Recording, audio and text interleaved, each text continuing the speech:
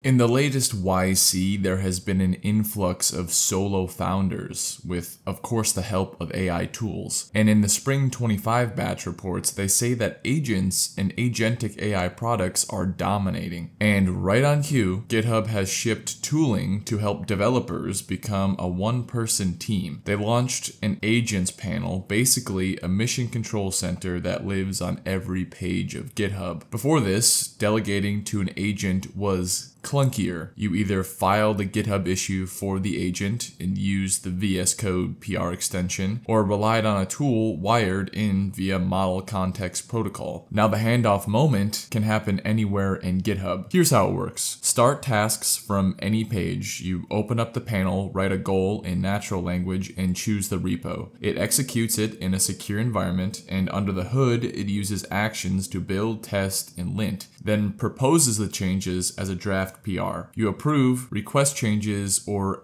@mention the agent for follow-ups. You can do it in VS Code and GitHub Mobile. The agent shines at scoped work like tests, refactors, wiring feature flags, basic UI tweaks, or writing docs. You'll still review the diff and logs and give a thumbs up, but that's the shift. The hours you used to spend doing are now hours spent directing. Now don't get all dystopian on me about how devs are going to get replaced by AI. This just reinforces the argument that AI is a tool, especially in the dev space. But let me know your thoughts, and if you want to try out the new panel, there is a GitHub article linked below.